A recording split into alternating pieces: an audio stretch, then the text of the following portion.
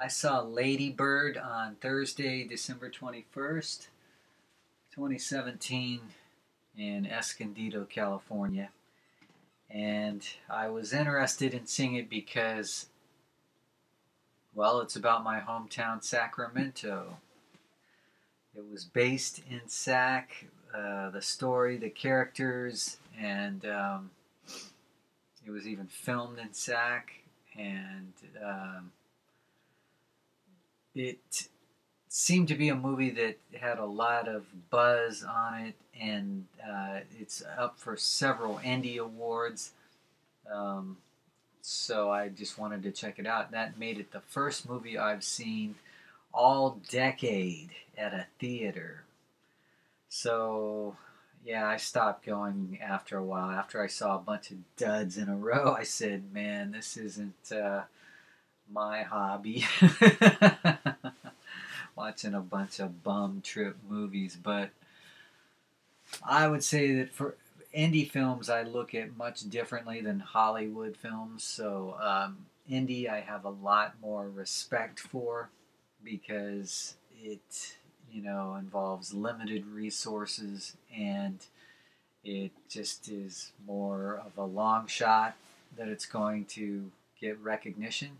So I've been impressed that Lady Bird has gotten lots of recognition and is up for several awards. Um, and the fact that it's out of Sacramento, you don't hear about movies coming out of Sacramento too often, although I did some research and found that Sacramento does have a movie history going back to the beginning of films. So anyway, Lady Bird is probably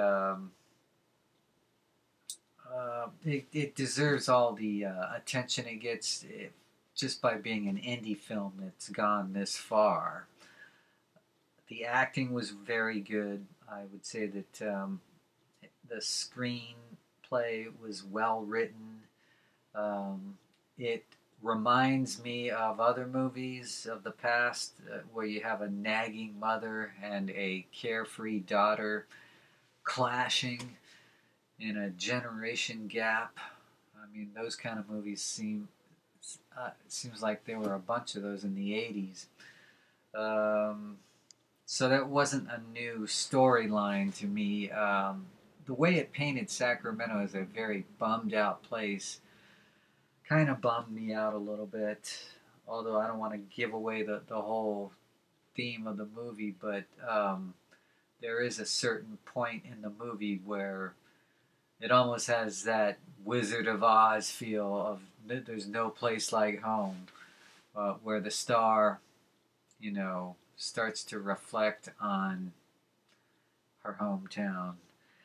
She is 18 years old and graduating from high school. She goes to a Catholic high school where it's very rule oriented, and the movie makes that very clear how she's very unhappy at that place, and that she wants to break free from her home life and her school life, and she wants to go to school back east.